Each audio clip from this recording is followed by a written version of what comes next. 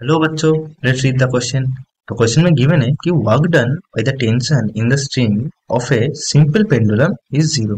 Right. तो एक true false question है जिसका आंसर है true.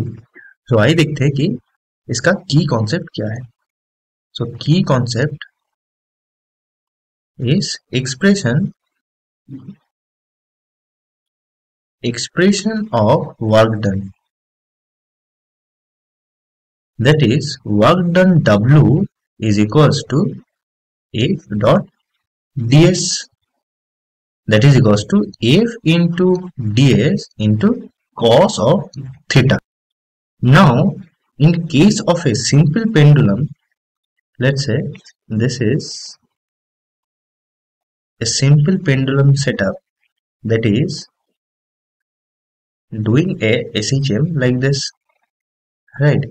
So this is the direction of the tension, and at every point, let's say at this point, the displacement vector is perpendicular to the tension, right? At there also the displacement vector, that is ds, is perpendicular to the tension vector. That means that theta is 90 degree always between tension and displacement vector, right? So work done, that is equals to F into ds. So fourth कितना है, tension into ds, that is equals to ds cos theta.